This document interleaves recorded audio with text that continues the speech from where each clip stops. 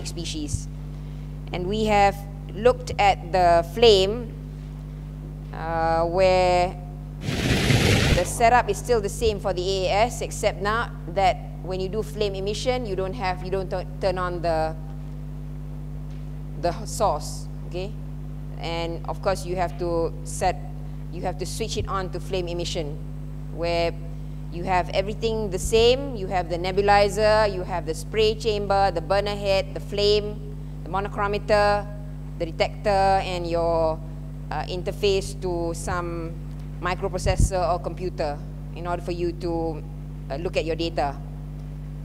However, more so now, when you talk about emission spectroscopy, it's more using plasmas, which are much, much hotter. Okay, this is about the maximum, maybe about 3,000 compared to the plasmas that can go up to 8 to 10,000.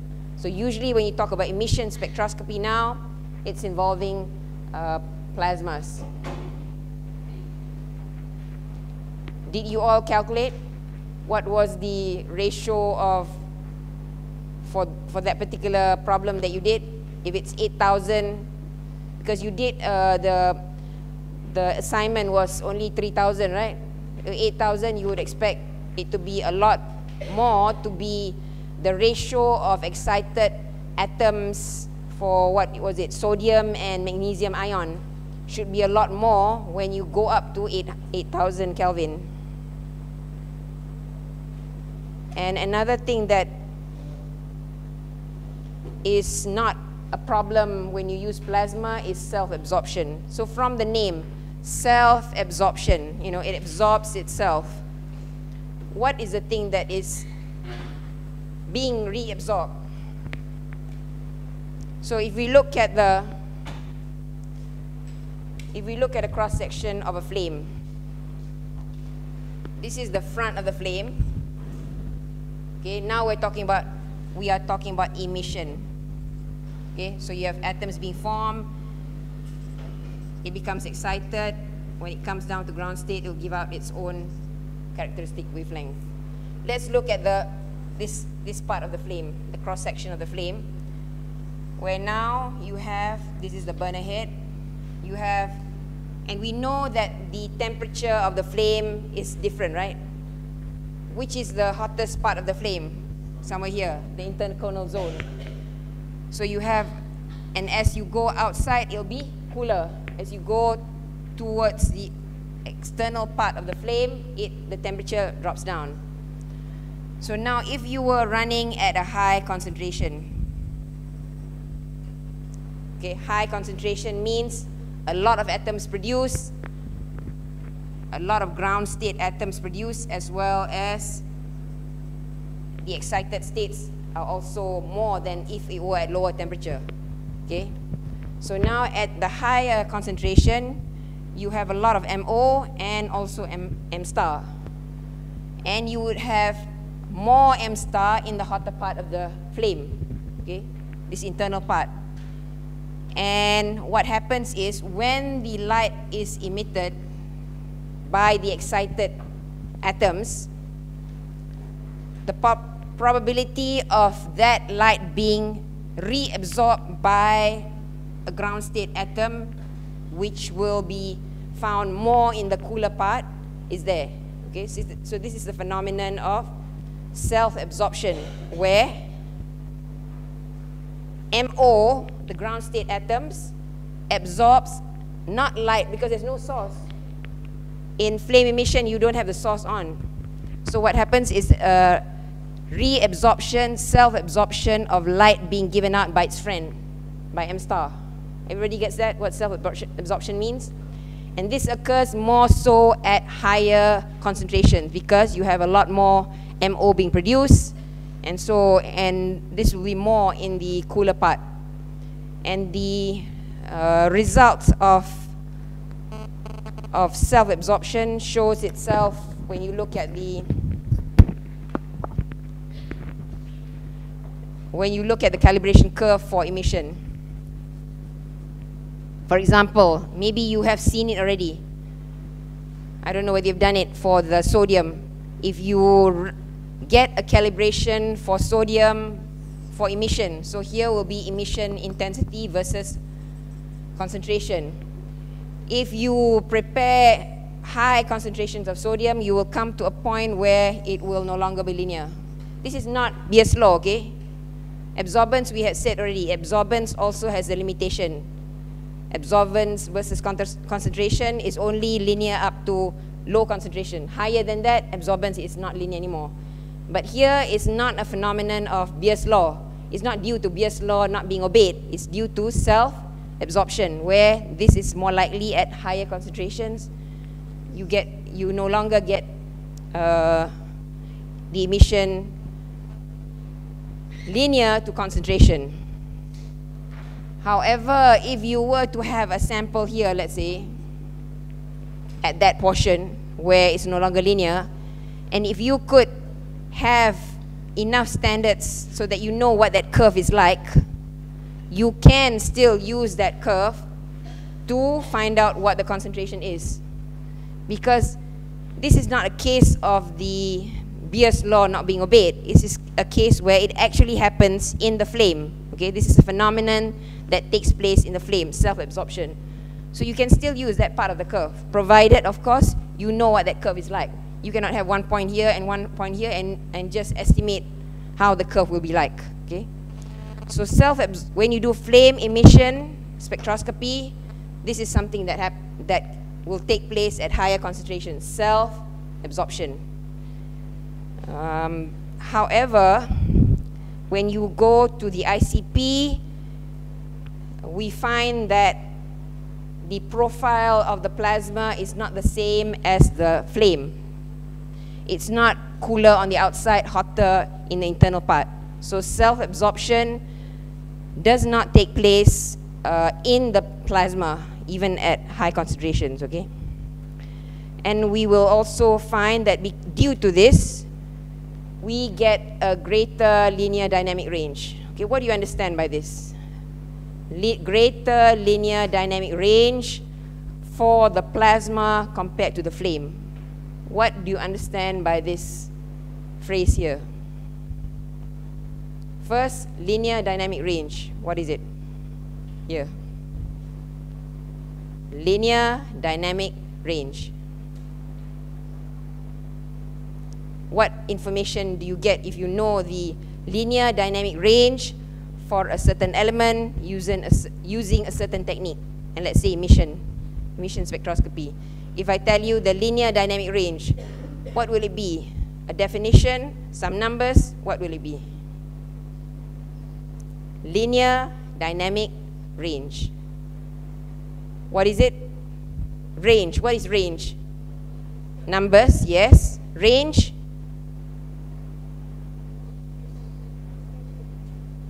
Approximation. What does the word range? What does the word range mean to you? Range. Limit. What limits? From lowest to highest. So you are going to have a range of what values? What will it be? When you say linear dynamic range, what do you know? The range will be what? Absorbance, emission, concentration, which? Concentration. That means given a certain range, a lower number and a higher number, you will know that if it's for AAS, you know that for copper it is linear within that range. Linear dynamic range, okay? Where it's linear, where the calibration curve is linear, it's a straight line. A versus concentration. Now you're talking about emission, it will be emission intensity versus concentration will be linear within some lower limit and upper limit.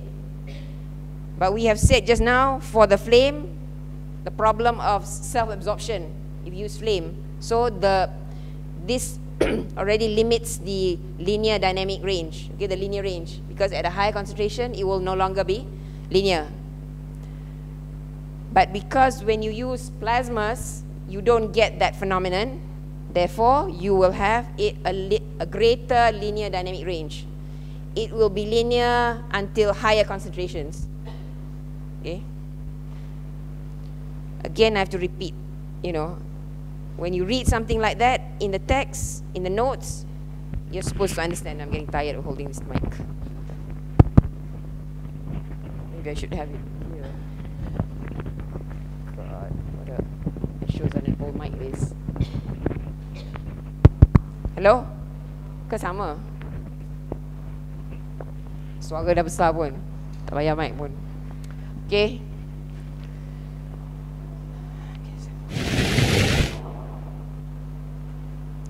So now we move on to talking about atomic emission spectroscopy, and we're going to focus it on the inductively coupled plasma, ICP. So okay, the hot temperature, the 8,000 Kelvin, is using the plasma, and we will. This is because this the most commercially available atomic emission spectrometer is the ICP, inductively coupled plasma. Okay, ICP. So how do you form the plasma? The plasma is not equivalent to a flame. It is not a flame. There's nothing burning in the plasma. In the flame, you have hydrocarbon plus some oxygen from air that burns, okay? Burns at a certain temperature. Here, the only gas that is used to form the plasma is argon, an inert gas. You may find helium, but the commercially available ones uses argon, okay? And what kind of energy it is used? You use a radio frequency generator, which is coupled, or its energy is coupling energy from a RF frequency generator into the gas via a magnetic field. So we are going to have a copper coil, okay, a metal coil, which is then going to be, you know where these black spots are? That's where the coil is. So here is shown on a, not shown vertically, but here. So this is what is meant by the coil. Those three rings are around this is called a torch, the plasma torch. But no flame is formed, okay? So the RF frequency is attached to the copper coil, and you get a magnetic field induced. The radio frequency used is about 27 megahertz, but you also have another one which is, I think, 40.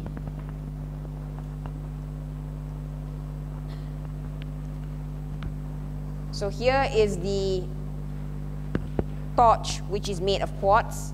It consists of three concentric tubes. Okay, you have the inner tube that it's not really made of quartz. It's an injector tube through which your sample will come through. And then you have another outer quartz tube and the most outer one. Okay, so three concentric tubes where, if you see here, two inlets. So the argon gas will be flowing through these two inlets. And around, I don't have the copper coil, around this top part will be the three copper coil that you see in that picture. Okay. So the radio frequency generator will induce a magnetic field, which is shown here, H. This is the magnetic field which is induced when you couple the RF frequency to the copper coil. Okay. And as shown here, you have a tangential flow of argon into the concentric tube at a tangent, and so it will swirl up. And the middle part will be where the sample comes through. So now what happens is, you have argon flowing through, you have this magnetic field. In order to light up the plasma, we still call it lighting up the plasma, but it's not having a lighter and lighting up anything because there's nothing that can burn. It's only argon, which is an inert gas. So to ignite the plasma, what you need is to give it a seed of electrons. So by a Tesla coil, you will introduce some seed electrons. You introduce some seed electrons. So the electrons will be negatively charged, and because of this negatively charged in a magnetic field, you learn that in physics, what happens? You have a charged species in a magnetic field, you know, the right-hand rule or whatever. Like when you have current flowing through a... Yeah, you go and look it up. I'm sure you did it in Form 5. Don't tell me in Form 5 also you can drop physics. Science students dropping physics in Form 5? No. Okay? A right-hand rule or a left-hand rule or whatever, where, you know, the flow of charges in a magnetic field will induce some movement. You know, it will move to something, it will move. Okay? So the electrons negatively charged in the magnetic field will cause this, this is what is called, shown here, these eddy currents. It will move in this ring-like thing because of the magnetic field here. And apart from that, you also have the argon. And argon will also be ionized, so you have some argon positively charged ions.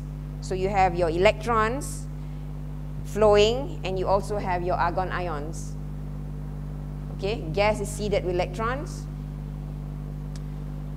This will ionize the argon gas. The electrons will accelerate in the magnetic field, and it reaches in energy sufficient to ionize the gaseous atoms. And subsequent collisions with the other gaseous atoms further induce more ionization. So the magnetic field causes the ions in electrons to flow in a horizontal plane, the one that we shown just now. Here. However, because they are, one is negatively charged, the electrons, and the other one, the argon ions, are positively charged, they move in different directions.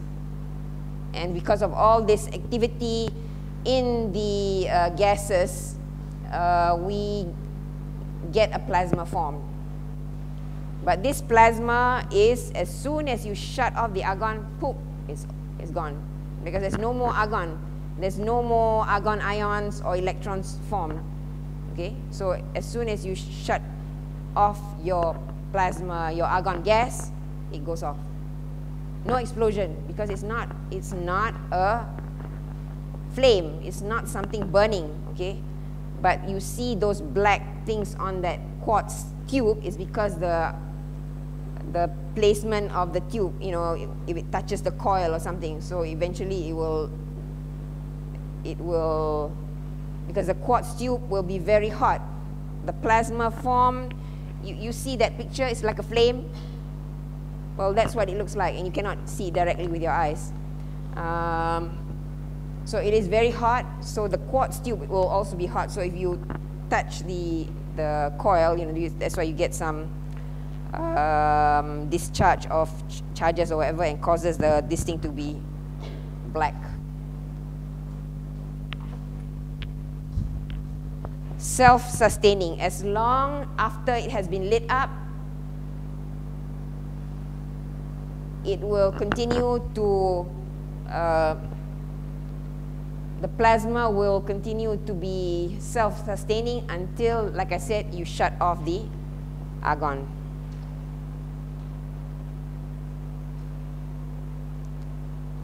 And through the center of the central tube is where this the innermost tube is connected to the nebulizer. So the aerosol is introduced through the middle tube, and it will go in here, and all those things that we talked about in the flame, the desolvation, the evaporation, volatilization, etc., all will occur in the plasma.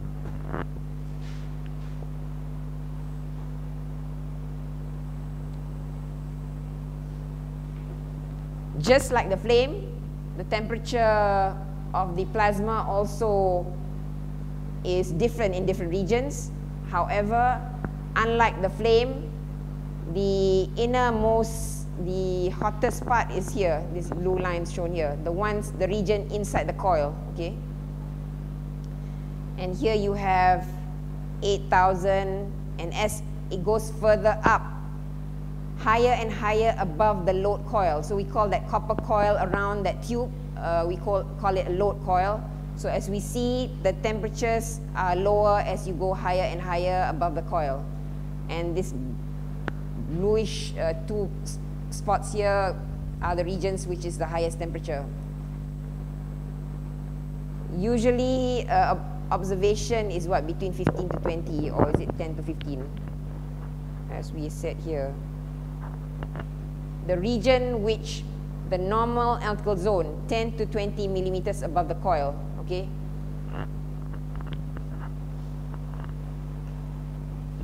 Because the monochrometer, you can set which region of, which part of the plasma the light will be focused onto your monochrometer here.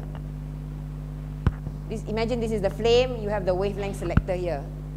Wavelength selector with a tiny slit, okay, with a very small narrow slit.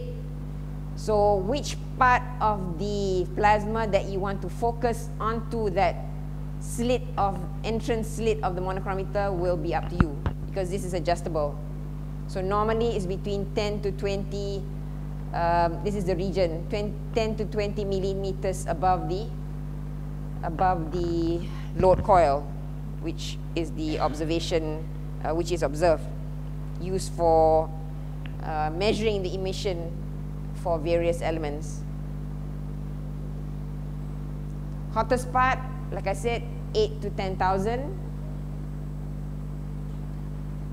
And you have a very dynamic plasma with all these kinds of species in the plasma. And it's not in thermal equilibrium because you have ionization occurring. Recombination means ion plus electron becoming the atomic species. Excitation, de-excitation, and what have you.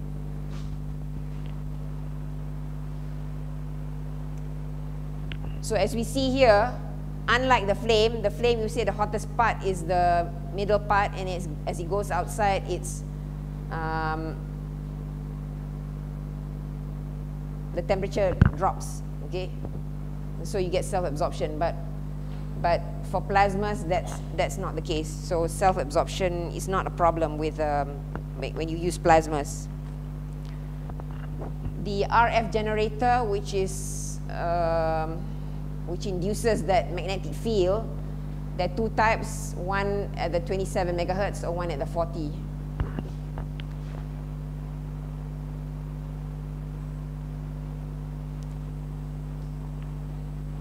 When we say we observe between 10 to 20, why do we do it lower? We do not want to have this region where you have this very high temperature being focused onto the monochrometer, because that's the region where you have this continuum. When the argon recombines with the electron, to form an argon atom, it will release energy. And that's where your continuum background. So a very high intensity emission, which is a continuum. So you don't want to focus the area where this continuum background emission is very high onto your entrance slit of your monochrometer. So basically, that's common is the same kind of nebulizer that we were talking about for the flame, the pneumatic nebulizer. You have a glass concentric nebulizer, which means that the middle, when you talk about concentric nebulizer, that means the inner tube is a sample, the outer tube you have the gas flowing through. And of course, the gas used in the nebulizer will have to be argon also. It cannot be another gas. It cannot be air, okay? Some other nebulizers use a more specific nebulizer name used is a cross-flow nebulizer. Unfortunately, oh, I had it in the other. I don't think I have any diagrams here. Oh, I do, of course I do. Okay, just now this was the concentric nebulizer. Similar idea to the nebulizer that we showed for the flame. So you have your inner tube through which your sample will come through, and you have an outer tube where you have your gas flowing here. So same idea, low pressure region, and so when the sample comes here, it will form aerosol. However, different from the nebulizers used in the flame, here you have to pump in your sample. You have to use a pump to get your sample into the nebulizer. You don't, like for the flame nebulizer, it's just capillary action that will, that will pull up your sample through the tube. So this is the concentric nebulizer for the ICP OES. Please take note, okay? ICP OES, this term, optical emission spectroscopy, is a term used by Perkin-Elmer. Perkin-Elmer is one of the companies that puts out ICP OES. But the more general term is, you should also be familiar with, is ICP AES, atomic emission. Optical is, like I said, used more by Perkin-Elmer. You have the Meinhardt, which is also a concentric nebulizer, concentric type. Okay, you have your sample going through the inner tube, and you have an outer shell. Okay, so here you pump your sample through. Here you have your argon gas going through. Very, very tiny holes. So you can't afford to put in samples with any specks, any undigested specks, that means still solid, definitely will get blocked. Another one is also amount of dissolved salts. The nebulizer for the flame can take more dissolved salts compared to the nebulizers for the ICP, because the holes are even tinier. So if you have a lot of salts dissolved, even though your solution is clear and you have salts dissolved, what will happen is in time, these salts will dry up, the solution will dry up and clog up that hole, the nozzle. So it cannot take samples with too high dissolved salts.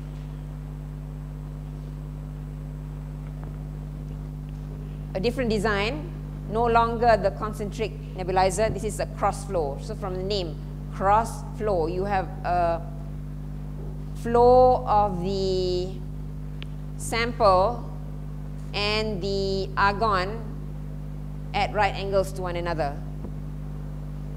Okay, so this is the setup of the nebulizer. You have your sample being pumped through here from the bottom, and you have your gas flowing through the top. So the idea is still the same thing, that's how your aerosol is being formed. So this is a cross flow. The other design is Babington. When the word Babington means the nebulizer can take higher amount of dissolved salts compared to the previous cross flow or the Meinhardt. Okay, Babington, when you see Babington means it's the nebulizer that can handle a higher amount of dissolved salts. Even for the flame, I'm sure you can get a nebulizer, a Babington-like nebulizer for the flame also, which can handle a higher amount of dissolved salts. The problem is when you have too much dissolved salts, the clogging of the nebulizer occurs. So, so with the Babington, the design is somewhat different, so it can handle a higher amount of dissolved salts. Let's see how the design is different. This is a basic idea of the Babington, where you have a glass tube enclosed and it has a hole. Orifice is a hole, okay? So argon will be pushed out through that tiny orifice. The sample is now pumped to form a film on top of that glass tube. So as that film goes across that orifice through which the gas comes out, you get aerosol being formed. So why does the Babington, how can it handle a higher amount of dissolved salts? Is because the sample essentially does not go through a tiny hole. For the cross flow, the mine heart, as we have seen, you pump your sample through this tiny hole. Similarly for the mine heart or the cross flow. So there, it cannot handle too much dissolved salts. Unlike the Babington, the sample has to form a film over the tubing and the glass tube that has a hole. Okay, I must point out that. Tube and tubing. Tubing is some kind of tubing, you know, for your fish, whatever, you know, for your fish tank, etc., etc. Okay, this is not tubing, this is tube. So again, Babington, the word, when you see Babington nebulizer means, okay, can handle higher amount of dissolved salts compared to the other kinds of nebulizer. This is another design of the Babington, the V groove. So here you have a V groove, okay, a groove in a V shape where you have your sample coming out of a hole, and at the bottom is where the gas comes out. So as the sample comes out, it flows along the hole where the gas comes out, and then you get aerosol being formed. Okay, just a different design, a V groove design of the Babington. But the idea is the same. The sample is not forced to go through a very tiny hole. What else do I want to say about nebulizers here?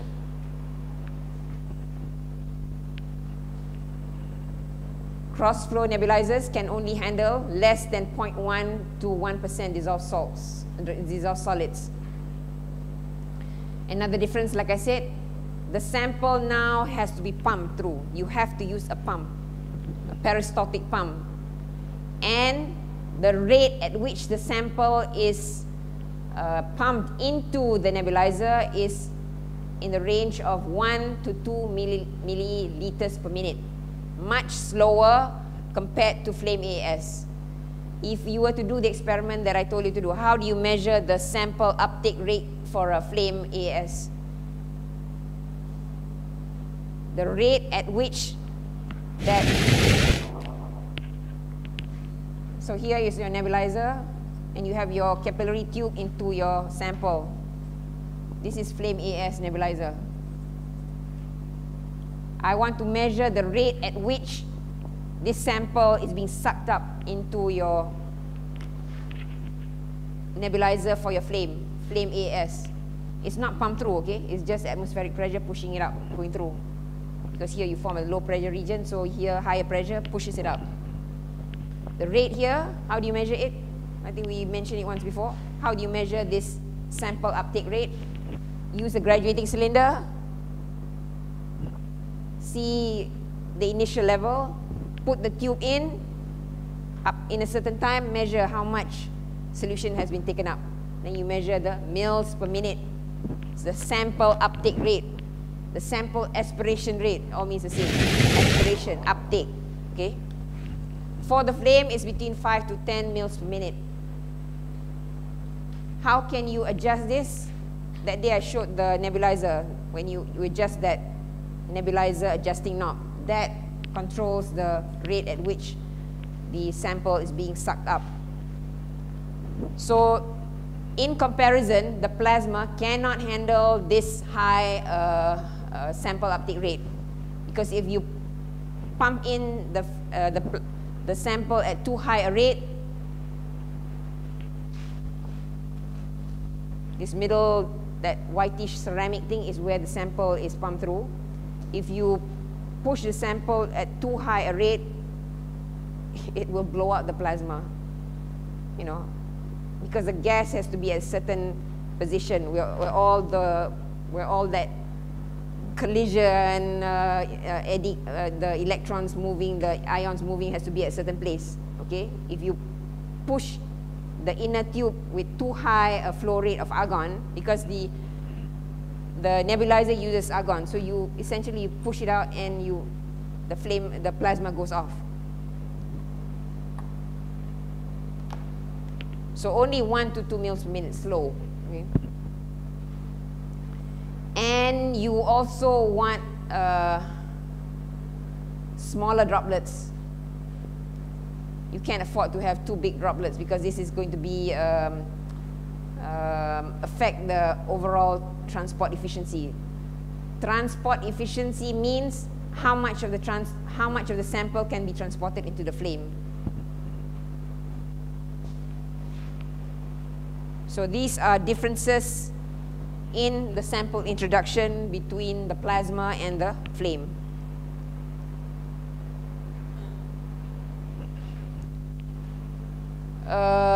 Another kind of nebulizer, different from the Babington or the cross-flow, etc., is the ultrasonic. More expensive, of course. It uses a transducer which vibrates at a certain frequency. Your sample is then pumped onto the surface of that transducer, and because of that movement, you get aerosol being produced. But the amount of aerosol produced, because this produces more aerosol and more smaller droplets. Okay, so when you use the ultrasonic nebulizer, you need to use it together with a desolvation unit. From the word desolvation, what does it mean? What is this process of desolvation? Deionized water. What does deionized water mean? Deionize. Same kind of idea. Deionize. You always use deionized water in your lab. What is it? No carbon dioxide? No. From the name, deionize. Nyah ion. I'm sure you didn't do it in BM anyway. Deionize means ions. Ions has been reduced. That's why how do you get your deionized water? Through ion exchange resin. I'm sure at home, do you have some, not deionizer, but I'm sure it works the same way. What is it? Your water filter, whatever they call it. You know, I'm sure some of your homes have. I, as a chemist, do not have one. So your Diamond, whatever brands of water filter, so that you drink purified water. Okay? So yeah, you get rid of your bacteria plus ions. So deionize means you have lessened the ions. See here, desolvation means you get rid of the solvent, right? So you must use it together with a desolvation unit. Essentially, it is a tubing which is heated, so that as the aerosol goes through this desolvation unit, it will become dry particles. Okay, the solvent will be evaporated, will be heated up. So when it flows into the plasma, it will not be aerosol droplets with a lot of water, because you don't want to use the energy of the plasma to evaporate your solvent. Okay, because the ultrasonic nebulizer, the amount of aerosol produced is a lot more compared to the other kinds of nebulizer, and also finer droplets. So you're going to get a large volume going through. So you don't want it to mess up the plasma. So to be used with a desolvation unit. Another kind of sample introduction, same idea as the graphite. Electrothermal means something is heated by electrical means. Here what we have is same kind of idea. Your graphite rod, your sample, it's being heated, and you have flow of argon, which will then bring the vapor, the gas produced into your plasma. So you marry the electrothermal vaporization with the ICP. You use it as a means of not to excite or ions, atoms or whatever, but it's just to vaporize the sample, etc. And to introduce that to the plasma. So another sample introduction technique. So as you go to, which I have yet to do, your papers to prepare you for your talk. As you go higher and higher up, now you learn the basic. When you go higher up, it's all marrying different techniques, okay? You use electrothermal with ICP, or you use HPLC with ICP, with mass spec, you know, all these techniques in tandem. You marry them to get the best.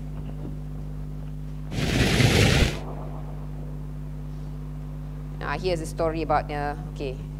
See, the ultrasonic sample transport is 10 to 15%, so you know, you produce a lot more aerosol. We still have the spray chamber. Okay, so you have your nebulizer, your spray chamber, and then it goes to the ICP torch. ICP torch. Okay, so here is going to be spray chamber and your nebulizer. Two kinds that are shown here. You have A, which is a Scott double pass, and your single pass. Let's look at the single pass first. You have your nebulizer, and here's what I was talking about last time, the impact bead. In the flame also you can have an impact bead, where the nebulizer, the aerosol produced will hit the impact bead and form even smaller droplets. And this will then go up to the plasma torch, where you have your plasma up here. The double pass is exactly what the name says. You have to go through a longer path before you go up to the torch. So as you are going through this longer path, you will get rid of your bigger droplets, essentially. So you need a spray chamber. Of course, this spray chamber is made out of quartz. However, when you go to the ICP mass spec, you will find a spray chamber which is made of some polymeric material, Riton, whatever, you know, more lifetime, which will be higher and more resistant to all kinds of acids and what have you.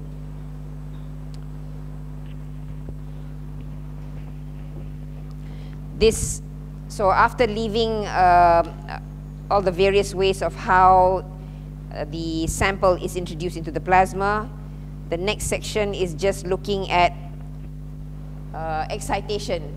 Because remember why we want to measure emission? The atoms produced must be excited, okay, before you can get any emission out. So here is the various mechanisms of how does excitation, how does it occur in the plasma. Okay, you have your thermal, that means from heat energy, where you get either excitation or ionization.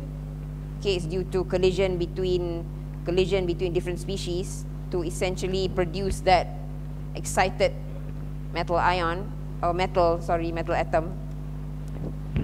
Or you have pending ionization or excitation, which is due to collision between the ground state and argon metastable species. Charge transfer, where you get some transfer of charge between the ions and atoms to essentially produce the, here what is shown is the excited ion, okay, X plus star. Star means it's in excited state. So three kinds of mechanism of how excitation occurs or ionization. And we find that most elements at the temperature of the ICP are singly ionized, plus 1. Emission lines, most sensitive emission lines are ion lines. When you say ion lines, mean emission from ionic species. Atom lines means emission from atomic species. So, for example, we recognize this particular wavelength. 324 is a wavelength that I always use to describe copper absorption. So here is emission. Copper 1 doesn't mean Cu plus.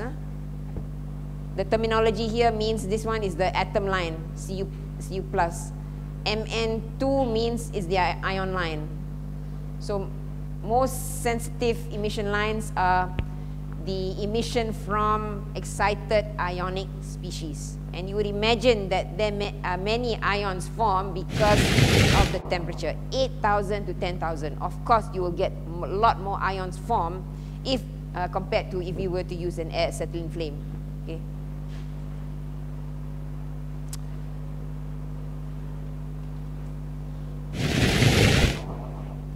And the last one is,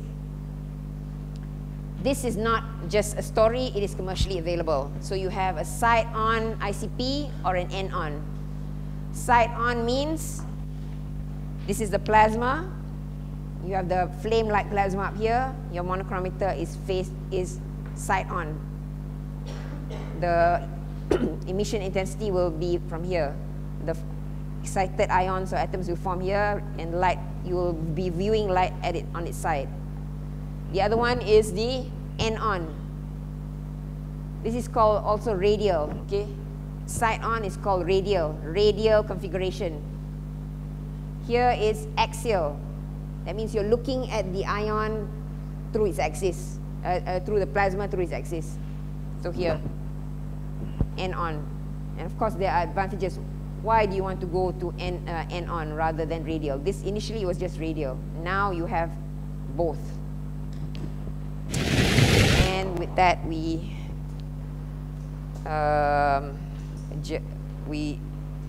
leave it for Wednesday. Oh, I really have to get those articles.